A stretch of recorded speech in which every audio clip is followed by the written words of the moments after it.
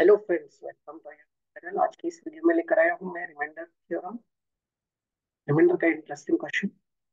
The question says that 35 power 36 power 37 जब 11 से divide होगा, what will be the remainder.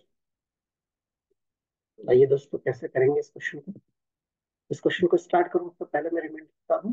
Reminder is any number when we divide certain number by another number divisor, then 7 3 21, this 4 is known as reminder. जो number बच गया है is reminder. This is known as quotient, divisor, dividend. Now, इस question को करने से पहले एक प्रॉपर्टी बताऊंगा। Format the little theorem. ये एक थ्योरम है, format little theorem.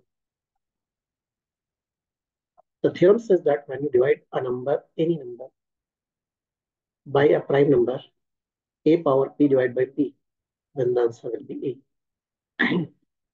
For example, if number is 2 divided by 11, 2 power 11 divided by 11, the remainder will be 2. 3 power, this number may not be prime number. For example, 4 power 7 divided by 7 will always give 4. You can check also. This permits little theorem. Now, how to apply it here? The challenge is, in this question, there is a number whose power is given. Power to power is also given. We have to divide this. So first of all, divide 35 by 11. What do we get? 11 3s are 33. Remainder is 2. So this question becomes 2 power 36 power 37 divided by 11. अगर ये 2 power 10 divide by 11 होता तो इसका answer आ जाता 1, क्योंकि 2 power 11 divide by 11 2 होता है। 2 power 10 divide by 11 1 होता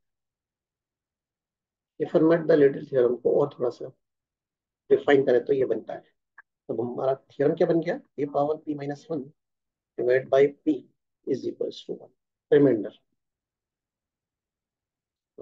remember this, we'll apply it here. So 2 power 10 here, if the number is 2 power 10, so we let us try to write down this number in terms of 2 power 10 to some number power n, whichever number. हम ये देखिए कि ये 10 से divide करने पर या 10 का कितना मल्टीपल है, क्या है ये एक्चुअली 10 के कितने मल्टीपल के बराबर। तो हमें क्या करना है, ये जो 36 पावर 37 है इसको 10 10 कहाँ से है, 11 से कम 10। फॉर्मेट द लिटिल थ्योरम के दो फॉर्मेट है। ए power P divide by P A होता है और ए power P minus 1 divided by P 1 होता है। तो हमें इसको ए पावर पी माइनस 1 के फॉर्म में पी प्राइम होना चाहिए। 36 पावर 37 10 का कितना मल्टीपल है, क्या है। So if you try to calculate this, you'll find that 36 into 36 into 36, this is 37 times divided by 10. Now remember, 36 को 10 से डिवाइड करोगे तो 6 आएगा। 6 6 6 6 37 times divided by 10. अब अगेन देखो, ये 6 6 36 हुआ, ये दोनों मिलकर 36 10 से डिवाइड करेंगे फिर 6 बचेगा, फिर 6 इंटू 6 ऐसा करते जाएंगे। तो फाइनली इस पूरे नंबर को हम लोग लिख सकते हैं कि ये जब डिवाइड करते हैं तो 10 टाइम्स तो होता ही है, बट 6 रिमाइंडर आता है। तो this number is 10k plus 6। This 36 power 37 is 10 से डिवाइड करने पर 6 बच रहा है। तो we can write this number is 2 power 10k plus 6। ये कैसे है, मैंने अभी बताया कि 36 को 10 से डिवाइड करेंगे तो 6 बचेगा रिमाइंडर, यहाँ पर भी 6 रिमाइंडर बचेगा।